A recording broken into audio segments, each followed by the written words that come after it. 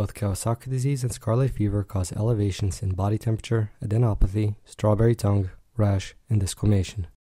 However, the fever in Kawasaki disease is minimally responsive to NSAIDs and acetaminophen, while the elevated body temperature caused by scarlet fever responds to regular antipyretics.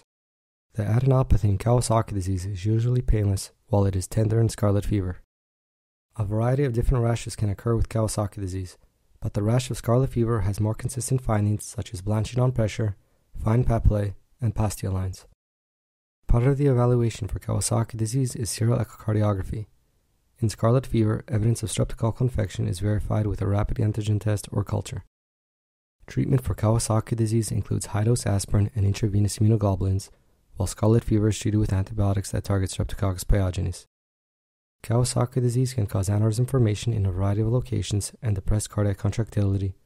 Scarlet fever is associated with immune complications that include rheumatic fever and poststreptococcal glomerulonephritis.